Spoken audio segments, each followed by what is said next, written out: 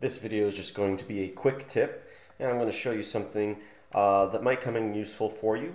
And at least on Debian-based systems, I can't say for other distros. I'm sure that there are somewhere if they aren't in this location.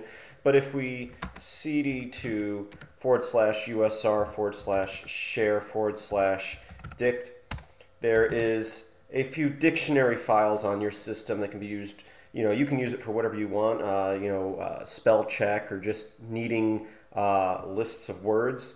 I'm going to look at the file right here. If I just cat out words, you can see it lists out a whole bunch of words in different forms with apostrophes and s's. So this is great, for spell check. But you may need a list of words for a script or be able to grab a random word.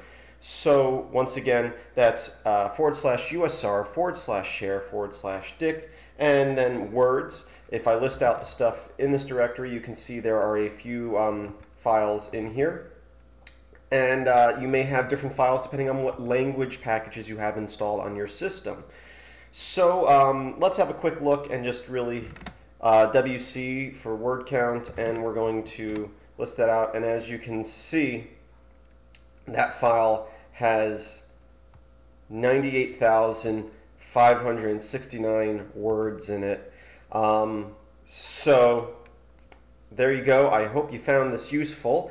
If you needed a list of words, it's not going to have special characters or special characters or slang in it probably. But if you needed words from whatever language you're running or whatever packages you have, there is a big long list that you can grab from. So once again, you can just cat out. The full directory is usr share dict and words. Thank you for watching. Please visit my site, filmsbychris.com. That's Chris with a K, and I hope that you have a great day.